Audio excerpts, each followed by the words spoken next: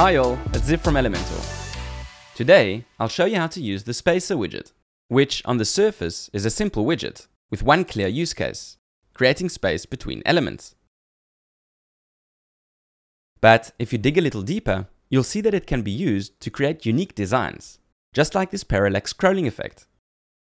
Or bring your pages to life with shapes, like these colorful animated bars. Or circular backgrounds that grow when scrolling down the page. So let's dive in and see how this simple widget helps you achieve all of this good stuff. I'll use this medical practice landing page first as an example, which you can find in the Elementor landing pages library. Follow the link I left in the description to learn more about it. Okay, let's start off with the obvious, using the Spacer widget to create space between elements. From the widget panel, drag and drop the Spacer widget between the elements you want to create some space. The blue line indicates where it will be positioned when you let go. Then use the slider to set the amount you want. You can also type a specific value. As you can see, the Spacer widget creates blank vertical space. It does its job, but if you want to customize it further, go to the Advanced tab and get ready for some creative fun. Let's start off in the background dropdown, where you can choose to either set a classic or gradient background. For classic, you can either give it a color or choose to set a background image.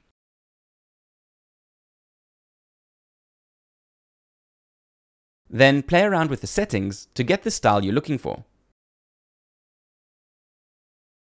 I'll go ahead and set the size to cover, so the image takes up all of the space.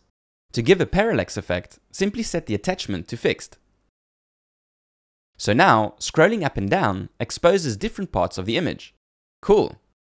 You can even set your background to change on hover, enabling you to build creative interactions with just a few clicks.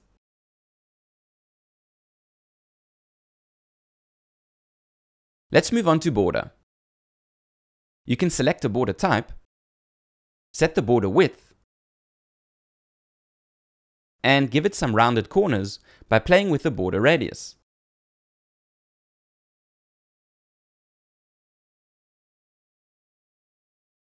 In the mask dropdown, you can create cool visuals with some of the default shapes. Or upload your own ones and make your designs even more unique. Now, let's check out this next template to see how the Spacer widget can be turned into creative elements that liven up your page. This one already has a yellow background color.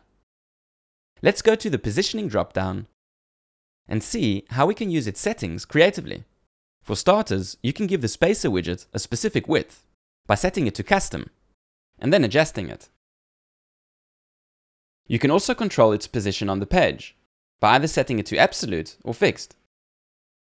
Then simply drag it, or use the horizontal and vertical offset sliders to place the Spacer widget exactly where you want.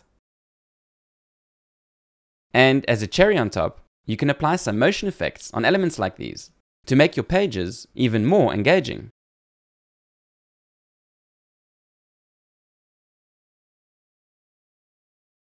If you are new to custom positioning and motion effects, follow the links in the description to learn more about it. Well, that's it. Now you know how to use the Spacer widget to create space between elements, and also to use it more creatively and build unique designs with just a few clicks. We are looking forward to seeing what you come up with, so feel free to share your creations in the comments below. And as always, don't forget to subscribe to our YouTube channel for more tips and tutorials. Ciao for now!